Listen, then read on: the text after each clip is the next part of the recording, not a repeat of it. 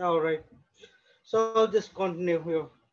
So the topic is challenges and morality in ethics and business. So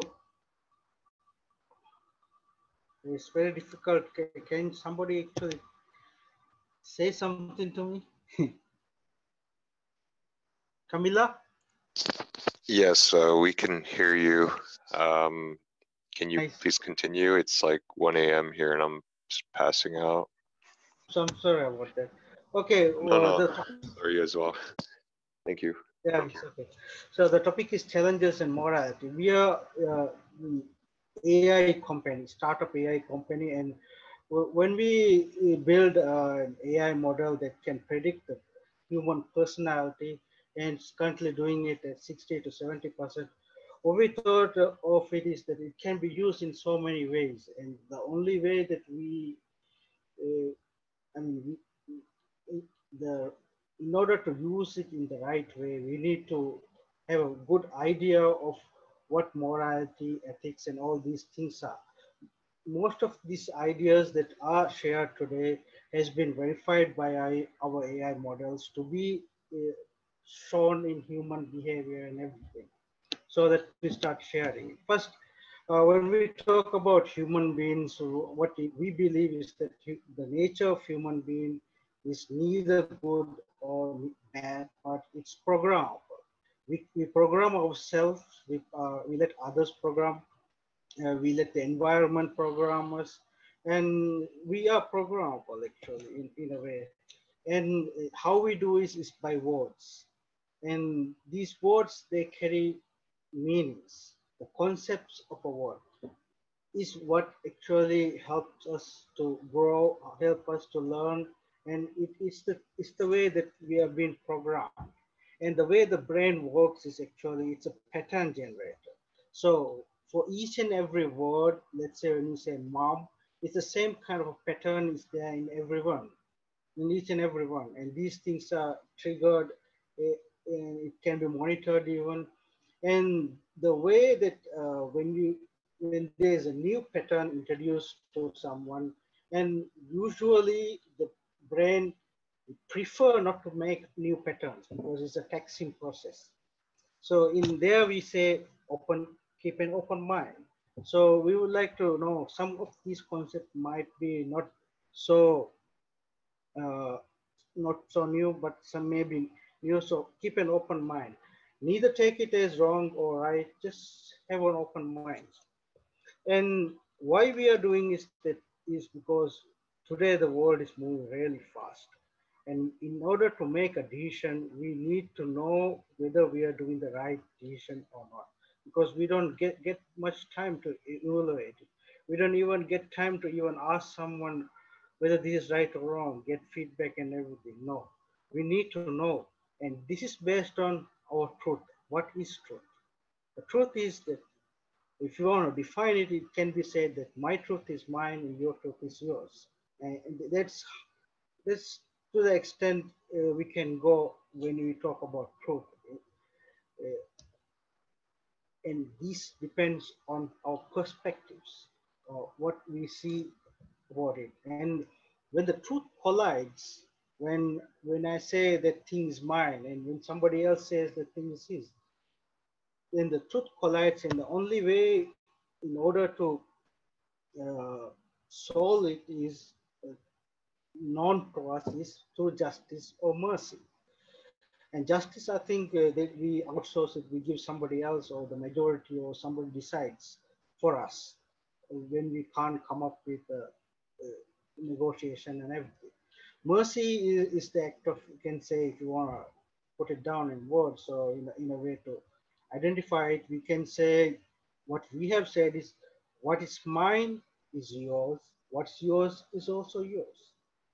In another way, we don't want anything, everything is yours.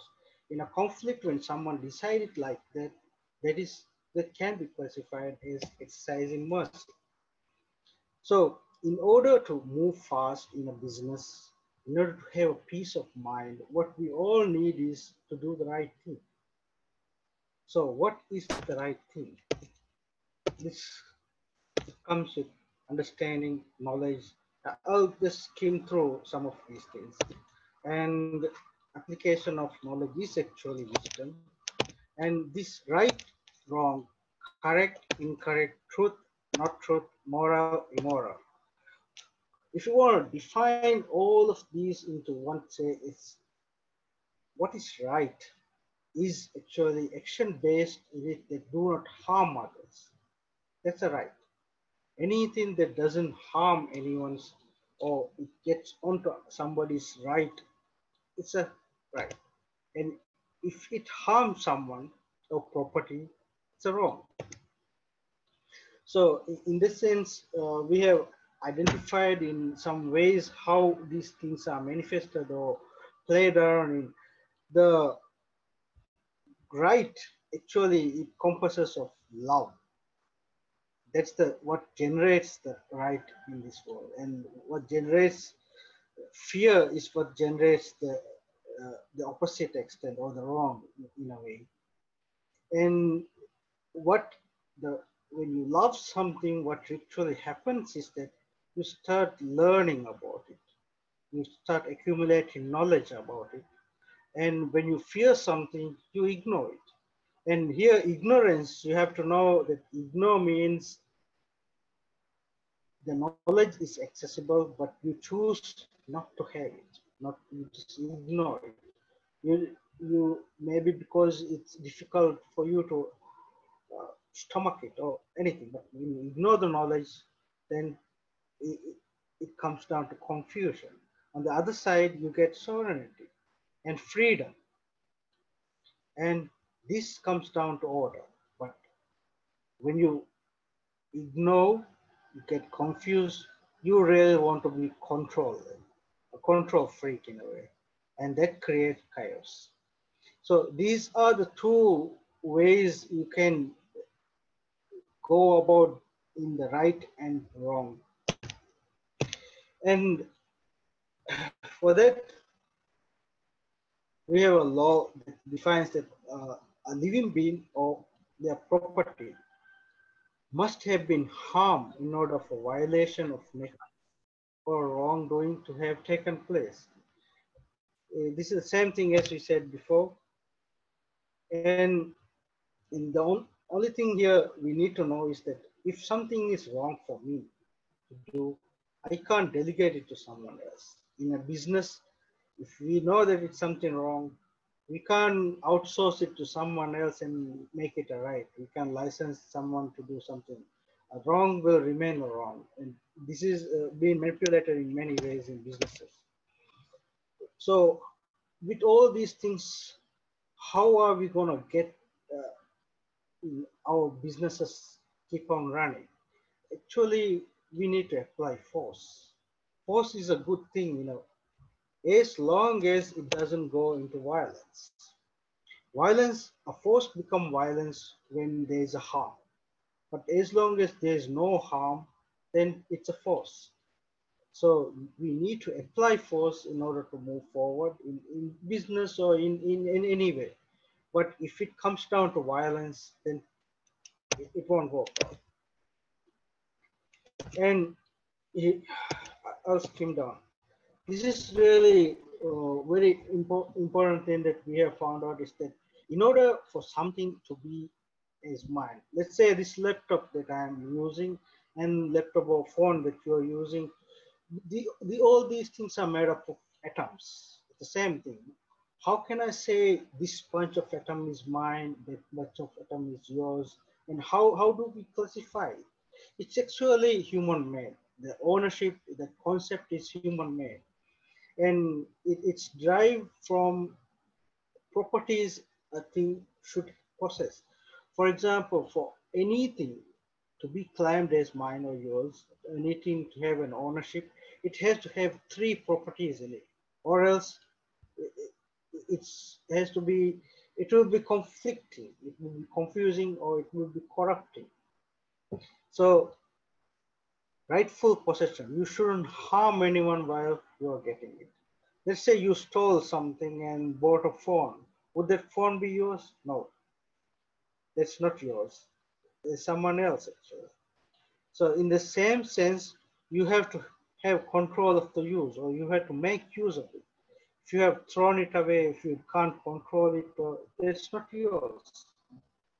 And you have to take responsibility of it. If there are these three properties, then it's yours. So we can say all the crimes and all the bad things that's happening in this world as individual or group can be summed to as one crime, that is stealing. When we do harm or when we get into other people's right, actually it's stealing. It's come down to stealing. So don't steal in businesses. Just don't. It's not worth it actually. And the other way you can measure in a company or individually how moral it is through freedom, because freedom and morality, they are directly proportional. As morality increase, freedom increases. As morality decline, freedom declines.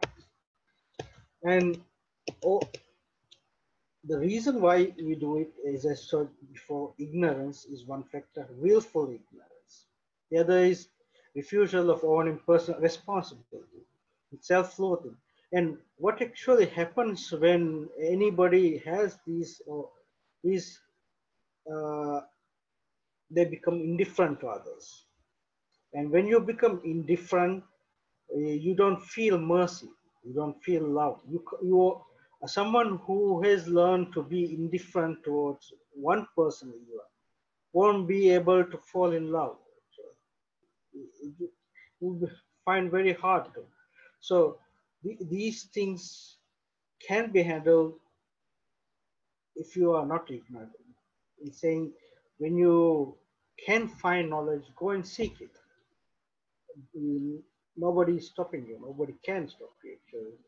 And refusal to not taking responsibility of your actions, and self-loathing and abandonment issues. It's a big one. That's partitioning and everything comes down there. And the challenges here is fear, uncertainty. I'll skip through it. It's a pretty, I think the time is running out. Uh, Fear, uncertainty, doubt. These are the things.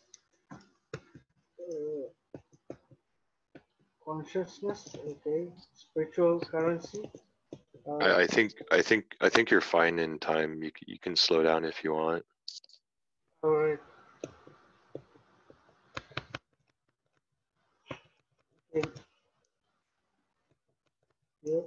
Well, all the suffering in the world, when you came back to that, and it's actually of two things. You either accept the false or you're rejecting the truth. So, and I just lost the flow actually, but I'll catch it. These are the concepts that we have been using in our AI model. So that's what and these are tried and tested things. Maybe the way, and this in the sense of spirituality, the money is the resistance in the system for change.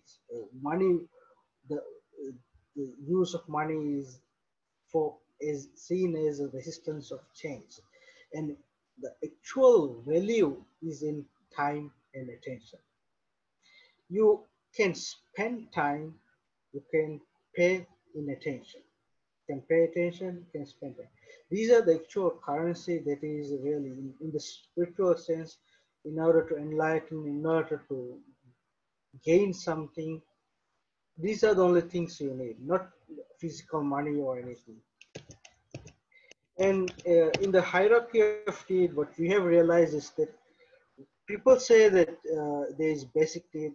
These are models or ways or perspectives from which we can look or measure the world. This is not the only way. There are multiple ways we can look into it. Just like when we say earth, to some people it's a floating rock. In other way, a concept like hierarchy of needs also has different kind of models. But we in order to communicate, we have to stick to one model. So when we look at hierarchy of need, when we say the first thing is basic need, it's survival. Uh, Somebody who don't have food. It's in the survival mode. And once you get that food, what you think about is stability. Tomorrow also you want to get food. You want to be the security part. You get it down on your fridge and stock it up, and that's security. And only after that, once you have passed through that, you become socializing. You create a family, or you even have time to spend with family after that. And then you become a guru or expert, or you want fame, you want to be someone who matters, and then comes self-actualization. In a shorter way, we can say self-actualization is thinking about others more than what we have learned is actually you can go from top to bottom. This is right. When you start talking about thinking yourself about others, everybody listens to you. When you have ideas that matters to everyone, that is good for others, you become actually an expert. And when you become an expert, you have social groups, a lot of them, and then we have found out that you get the security, stability, and social. So you can start here even. You don't need to start here.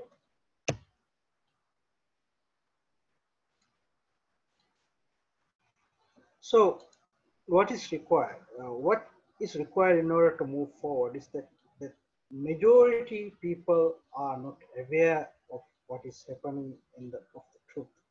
So you become a service of the truth. You speak the truth and you become a service of the truth. And this requires courage and persistence and real practical world actions. So let's say uh, time. When we think about time, we need to live right now. And the way that we can say it is that can we die yesterday?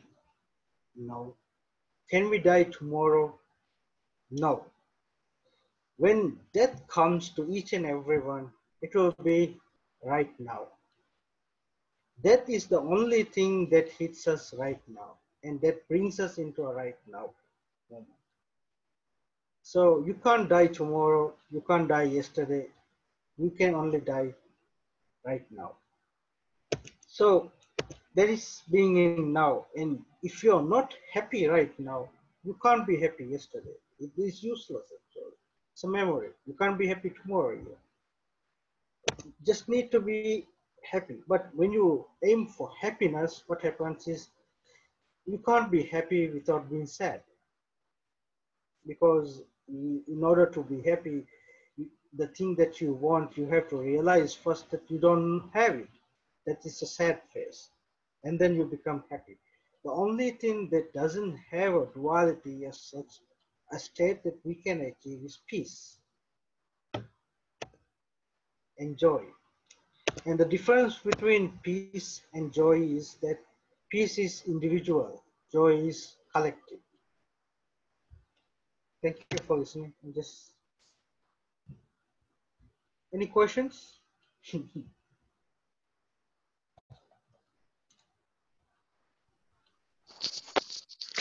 No questions, but good information. Thank you for sharing. Yeah, you're welcome.